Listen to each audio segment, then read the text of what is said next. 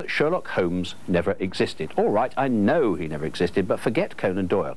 Imagine that Dr. Watson did exist and was a brilliant detective who created Sherlock Holmes himself as a literary device.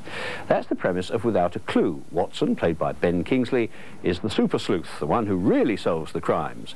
But let's the credit go to Michael Caine, a ham actor and all-round dummy whom Watson has employed to play the non-existent Holmes.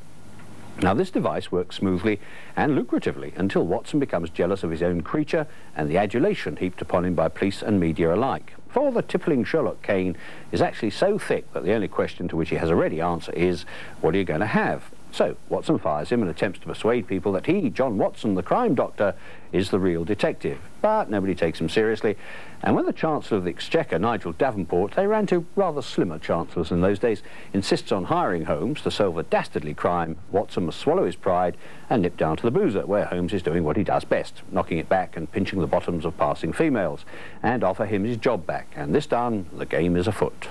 Believe it or not, I'm every bit Holmes's equal as a detective.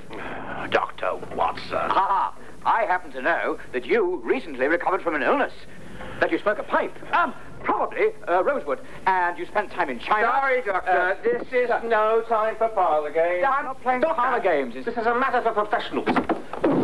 You gotta help me. There's two big men. Holmes, you're back. So good to see you. My, this is a clever disguise, a drunken lout. It's very realistic. There's two. This woman said I pinched her. She said I pinched her.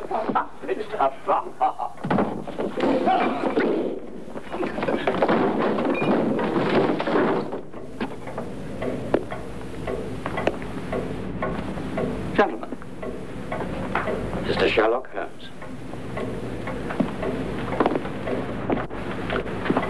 Ah, Lestrade. It's good to see the department's letting you out at night again. Lord Smithick. Trouble at the Exchequer. Well, to be honest... Wait. How did you know?